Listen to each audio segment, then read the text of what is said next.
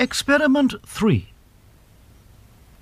An experiment was carried out to observe the effects of helium gas upon calcium. A pyramid of powdered calcium is formed upon a work surface. Next, an ordinary ping-pong ball is placed carefully on top of the pyramid.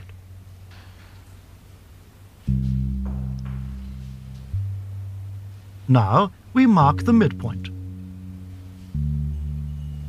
Then helium gas is released in the vicinity of the pyramid.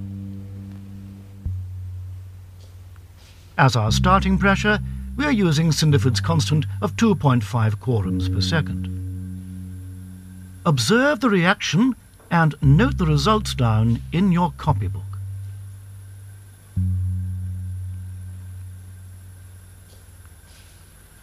The pyramid of powdered calcium has disappeared.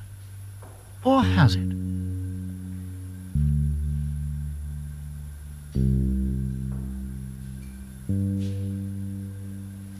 The calcium seems to have moved some 8 inches away from its original location.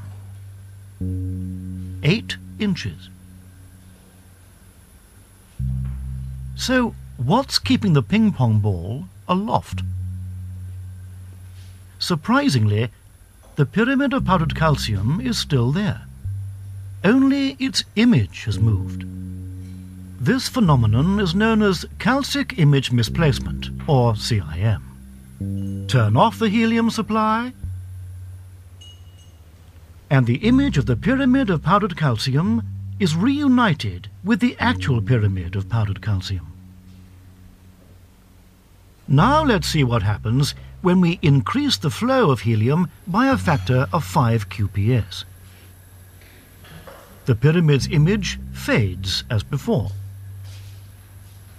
This time, it reappears some 11.5 inches away. 11.5. Write that down. Now, we try a factor of 7.